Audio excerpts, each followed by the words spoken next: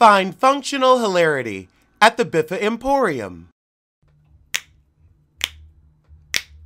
Girl, it's what I heard. Allegedly, it's just the word. Allegedly, it's on the street. Allegedly, I sing to the beat. Allegedly, lee, lee, lee. Allegedly, lee, lee, lee. Allegedly, lee, lee, lee. Allegedly. Let's talk about the Housewives of Salt Lake City tagline. So apparently it's not them little psalms they had earlier. Up first is Lisa Barlow, and I just realized Vita Takeda and Vera DeMilo sound very similar, but hers is, I'm on a mission to serve Lisa, and I love that for myself. Oh. Heather's is, I own a beauty empire, so I don't need any of your lip service. Monica keeps her friends close, but her secrets closer. Meredith says, in a town full of dirty lies, everyone can use a bath. Worst, worst, Worst. Angie says, I may be Greek, but don't expect an olive branch from me. Whitney says, having faith in myself is the only religion I need. Meh. I mean, dry. Dry. Lauryn Hill was a last-minute surprise for the Soho House anniversary. No, Lauryn Hill just last minute. That's how you should have her show up, as a last-minute surprise. Don't tell nobody she coming till she there. That's smart. But apparently she had to miss a show somewhere else. Her management said the show was announced before production and other details were finalized or having a signed deal in place. So Ms. Hill was never confirmed to be a part of that event. Her agents were in talks with the organizers, but nothing came to fruition. Child, they was late for the meeting. I'm sorry, I won't believe anything else. Heifer Kamena has put out an apology, and I would read it, but you know what? We don't accept it. Your words are worthless, and we aren't as stupid as you. You really think we don't think that was racially motivated? You thought you could be slick and throw out a dog whistle insult. Girl, the Republicans have hurled that shit at us for years. We know what it is. It wasn't racially motivated. Like you weren't financially motivated when you got pregnant with Sapphira's children because you thought you was going to get that coin? Like you weren't financially motivated when you tried to get pregnant by DJ Envy because, again, you needed 3 hots and a cot? You're pathetic, and we don't accept your apology. I don't want you going on Lianla. I don't want you trying to say, oh, I've grown. No, you haven't. No, you haven't. And honestly, they need to put Evelyn Lozada right on with you because she's a feces too. In debt news, Nene Leakes has been swindled in a car sale. Nene has filed a warrant application and affidavit on April 12th, 2023 in Fulton County. She gave her car to a family friend who owned a dealership to sell in December 2022. He sold the car and never gave her the money. She asked in May that the hearing be pushed by 30 days. She said her cousin was working to rectify the matter and required additional time to do so. So the case has been dismissed, but damn, girl.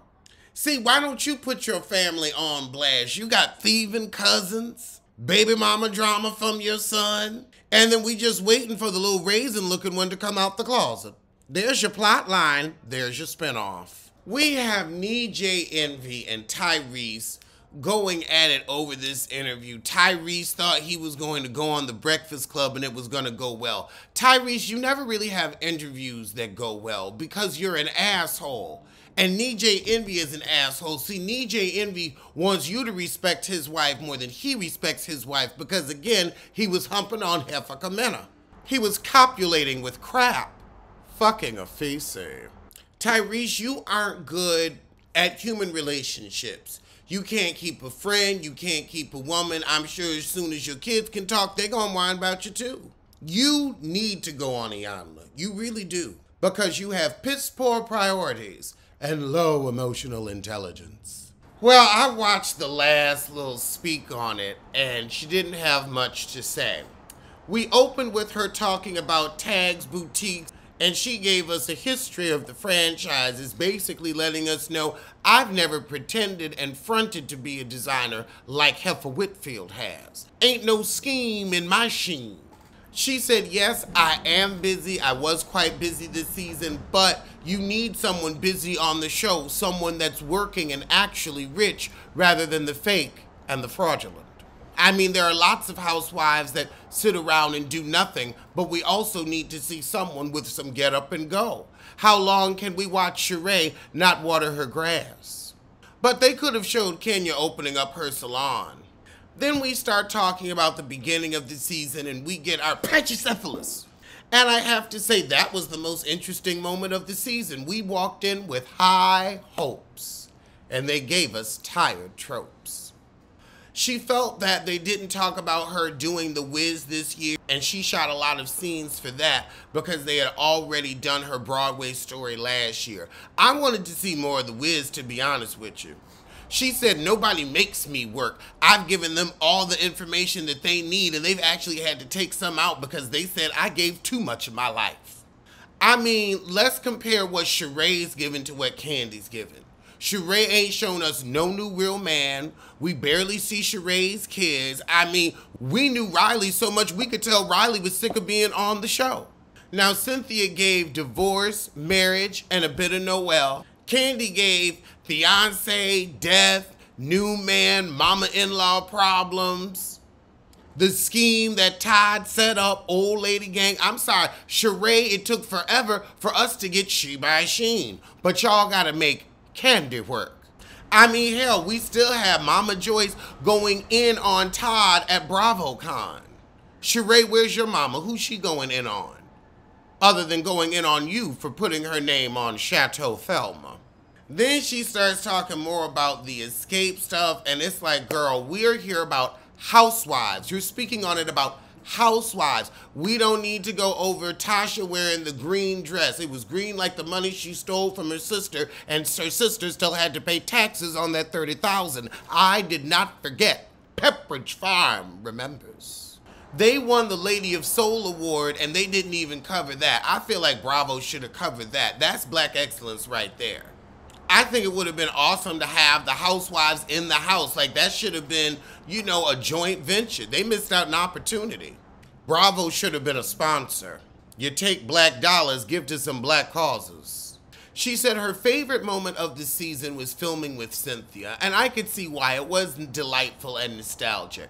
However, she said during the reunion, they actually read the text messages that Sheree received aloud, and they were much more incriminating. Well, why don't you tell us what was told on those text messages? Why don't you leak the lesbonics?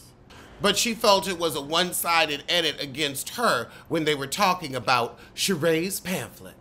It shouldn't be the She by Sheree news. It should be Sheree's pamphlet. It's more appropriate, more succinct. And I feel like the She by Sheree name is tainted at this point. Like an opened can of meat. Tainted. But I want to hear the lesbian secrets. I wonder if they're also Floridian. And she said she might sue Sheree for using her picture on her little pamphlet because Bravo wouldn't even show her picture. So watch out, Sheree. We know you like to play in court. She said, now, if I had taken a break, y'all wouldn't have gotten the pachycephalus moment. You wouldn't have really had any interesting things with no lip Courtney. Marlo wouldn't have been able to scream, my nephew's dead! And come at me every chance she got. You wouldn't have had the movie with Drew and her lesbonic. So I was driving everybody's storyline, but people want to say, I need to work. I don't know what the show would have done without me, to be honest. And she kind of has a point. It was Candy season. They were coming for her left and right. But Sheree, where was your plot line? Because you sure did come for Candy. Where was your plot line? Because being up Marlo Amos's anus ain't it. You ain't did shit. Now, her producer asked an interesting question. She said, Do you think that the missing scenes that everybody is complaining about, from Kenya to Yetta to Courtney, do you think they would have helped shown these people better? And Candy said, well, everybody's complaining about production, so I'm not going to do that. Because Candy's like, I'm about my check. I ain't saying it. I ain't doing it. Let Kenya get kicked off. And sadly, I think she will. She said it just depends on what story they want to tell. I feel like they left too much on the cutting room floor. We could have had extra episodes. Why couldn't you just have extra episodes? You had the material. We should have seen it. And we ended with her bringing back the dungeon party. If you want to flirt and squirt, she'll be having it sometime. I ain't getting paid to promote it, so I ain't telling you when. And that was the shit. And it was dry. Apparently dry like Erin likes her pussy, since you don't like it wet. That's probably why your husband looks so miserable. He got chapped dick. Alleged what? Alleged who? Allegedly, allegedly. Don't blame, don't sue. Allegedly, allegedly, allegedly.